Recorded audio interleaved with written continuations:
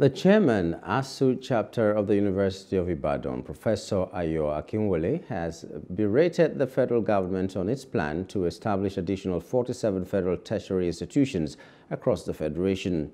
Professor Akinwole stated that the planned establishment is not in favor of the vast majority of Nigerians, as most of the already founded institutions lack funding to operate optimally. The professor made the statement while presenting checks to 6 indigent but brilliant students of University of Ibadan, UI, recipients of 2023 Indigent Student Scholarship Award by the Academic Staff Union of Universities, Asuu, University of Ibadan chapter.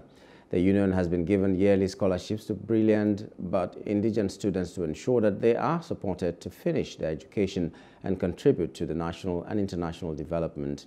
The university don explained that the federal government is yet to pay university lecturers' salaries and allowances running into billions of naira, yet it is planning to increase the number of tertiary institutions in the country.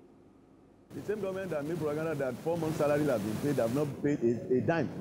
The same government that made propaganda about stopping strike, they will make sure that all things are done. Salary adjustment was included in the 2023 budget.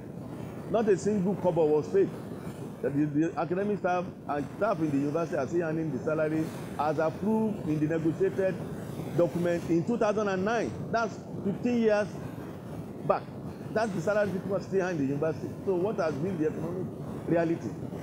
So perhaps we tell the government to be more sincere when they make the announcement.